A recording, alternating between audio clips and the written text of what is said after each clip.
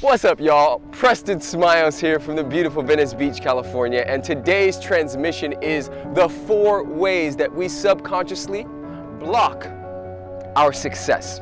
Now, the first mindset way in which we block our success, and this is a really big one, and guys, I want you to stick in for all 4 because they're all really big, and they will make a big difference in your life if you really recognize this, because the first steps to change is awareness. We become aware of what needs to shift, and then we begin to accept what is, and then we step into what needs to change. And so the first way in which a lot of people, I will not lie, I have been a part of this, block our success is a fear of abandonment or disloyalty.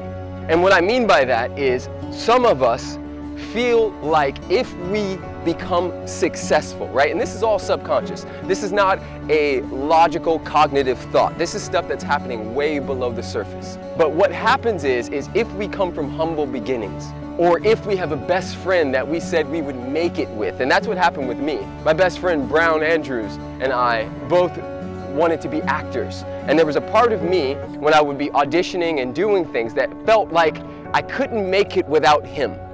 And so what tends to happen is if we experience ourselves coming from humble beginnings, there's an idea that if we become successful, we will then leave our friends and our family behind and we will abandon them.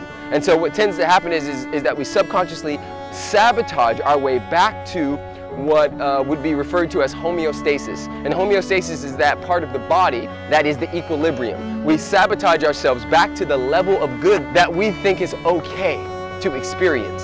An example of that would be you meet a guy or you meet a girl who's amazing, but you have a best friend who's single and really is having a hard time meeting someone. And so out of a fear of abandonment and disloyalty to your friend, you start to look for reasons and ways in which this guy and this thing doesn't work for you. And so you sabotage yourself back down to homeostasis, back down to the same level as your friend. Way number 2 that we sabotage ourselves and our success is this idea that mo money, mo problems. I'm not sure you guys have ever heard that, but there's an actual collective consciousness that says that if I have more money, if I have more success, then there'll be more demand on me. More people asking me for stuff, more responsibility, more stuff to do. And so what we tend to do is we sabotage ourselves back down to what's comfortable so that we don't have to deal with the demands of success. Now, is any of this stuff true? No, not true with a capital T. Is it true that yes, we have more responsibilities at times? Of course we do. That doesn't make the other statement true. And guys, by the way, if any of this is resonating with you as I speak this, please go in the comments right now and drop any stories or any ways in which you can relate to this stuff, because I think it's a big deal as a community that we talk about these things. So by the way, if you guys see baby Kingston in here, hi my bubs, are you awake? Is a nugget awake? Way number 3 in which we sabotage our success is there's some part of us that believes that we are fundamentally flawed, that there is something wrong with us, and that there's no possible way that I can actually have what I say I want. There's something wrong with me, and or something I've done in the past that will for sure block that. Now, I'm gonna take a little caveat here because I wanna tell you guys about my position on karma. I believe that karma is instant, and it is done unto us as we believe. So the idea of karma being this thing that is fixed, that you do a thing in 1989 and in 1999 you're still paying for it. I don't believe that at all. However, I do believe in the power of the mind.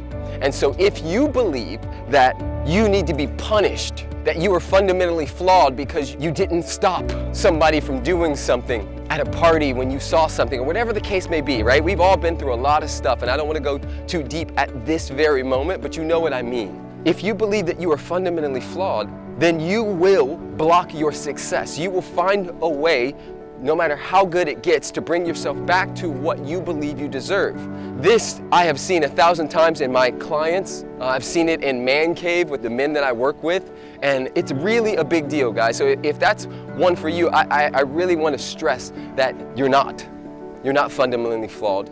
Everything on this planet is intended here, and whatever God or entity you believe in did not make a mistake. For me, God makes no mistakes. You are an on purpose with many purposes. That's with an S, not just one. And so we get caught up in the idea that we have to have one purpose, and if we don't do well in that purpose, then we must be terrible and bad and all of those things. You have many purposes on this planet, and you are a beautiful human being, and there's a part of each and every one of us that has never been hurt, harmed, or in danger. There's a part of you that is still pure, that is still innocent, that still only knows love. And I remind you to reach towards that on a daily basis, to ask yourself, if my higher self was living this moment, if my higher self was making this decision, what decision would I make? Way number 4 in which we sabotage our success is a fear of outshining. For those of you who grew up with siblings or somebody really close to you, if you ever had a moment where your mom or your dad gave you even just a look for doing so well that it makes your brother or sister look bad, then you may have this subconscious thing happening inside of you where every time you start to do really good, you bring it back down. You see, the body is a living library, and it remembers all and stores all the traumas, everything you've ever been through. It stores it. And our biggest mental maps of the world are formed between the ages of 0 and 7 years old. And so if between those times you experienced any type of programming that would have you believe that if you outshined your brother or your sister or your cousin or anybody, even your mom, even your dad, even if you won the spelling bee and your dad couldn't spell it, and that what came up for you was this, oh, I made daddy mad or sad, then you may be sabotaging your success.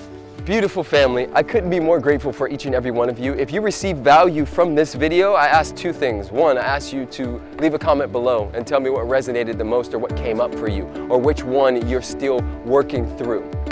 And 2, I ask that you share it with somebody or somebodies, because the only way my message gets out is through you.